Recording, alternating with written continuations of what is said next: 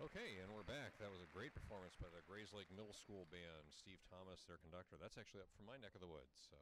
I live in the Gurney Lake Villa area, and that's just down the road from us. So great to hear them performing.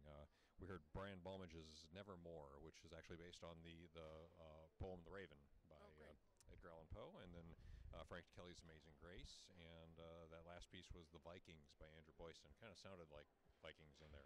It did. I didn't know that piece, and yeah, I know Andrew's music, but I didn't know that particular composition. I like it a lot.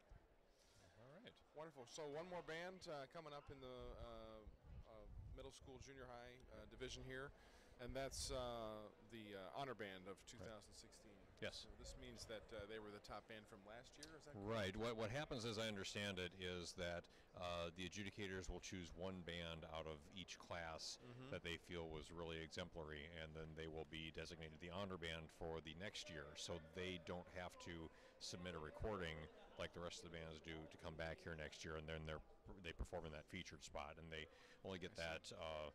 They only have that opportunity every other year because right. Now the next year they will need to submit and that type of thing. So I see.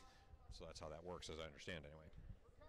Well, it was an exciting performance last year from McCracken Middle School. Yes, that I heard, and so I'm looking forward to this one this year. This is going to be Andrew Boyson's Unraveling. Not his own personal unraveling, his composition, actually. Right. What I read about it was that it's the piece is written where the theme starts and then kind of unravels as the piece goes, and hence the term unraveling. Awesome.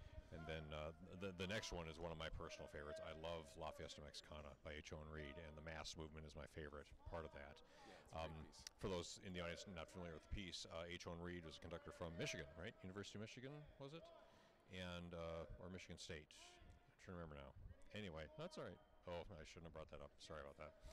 But anyway, in 1949, he was on a Guggenheim Fellowship in Mexico and was inspired to write this piece when he returned. And it's about the fiesta, the Mexican fiesta.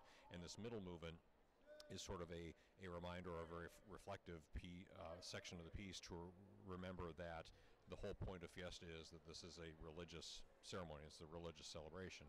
So it opens with this big, Aztec dance and fiery, and then it comes down to the Mass, and then comes back with the final carnival movement. So we'll be hearing the Mass, which is really great, and then finish with Summer Dances by Brian Balmages. Yep, nice program.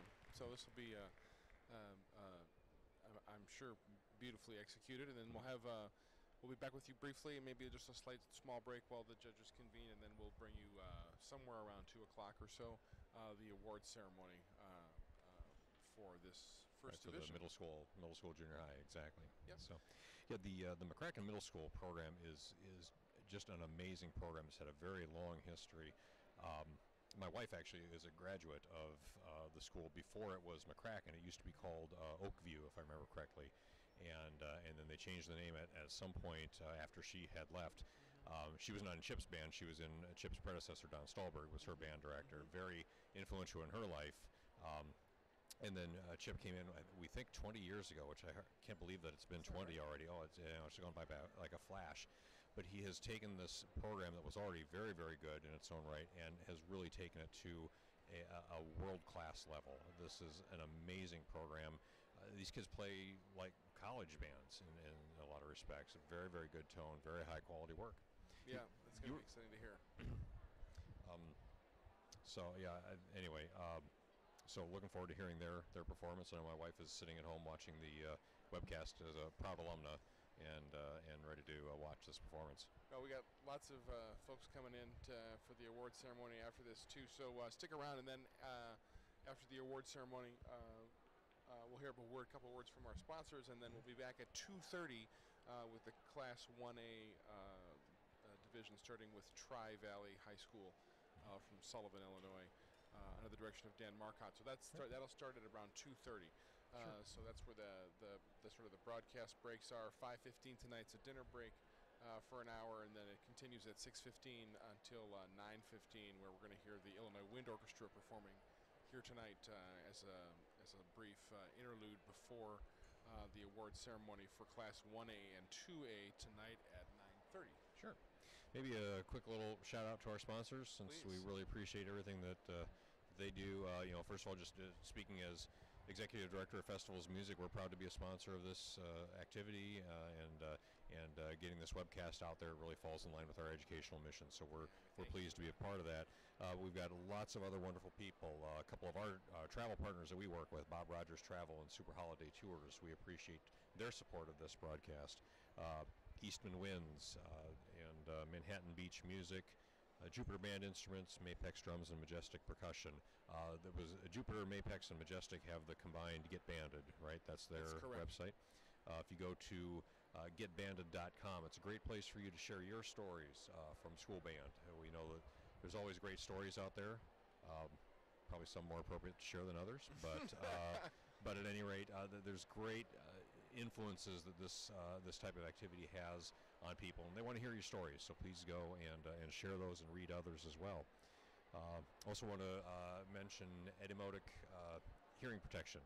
So they manufacture earplugs for musicians, specially designed to allow you to still hear the music happening without it becoming damaging to your hearing. Very, very critical to not only the what are known as typically the loud instruments like percussion, brass players, that type of thing, but also even flute and piccolo players, piccolo especially when you've got that instrument so close to your ears. Important to protect that, and conductors as well. That's one of the sad things about the profession is sometimes conductors, if they're in a room that isn't really built to be conducive to rehearsal, can have a high sound volume level, and that can be detrimental to the hearing. So it's great to have that product. Yeah, it's great to have the profile of it here on this broadcast too, to be able to talk about that, because it's an important piece of preventative thing that really everybody should be doing if they're in a group that's producing a huge amount of sound. Absolutely, for sure.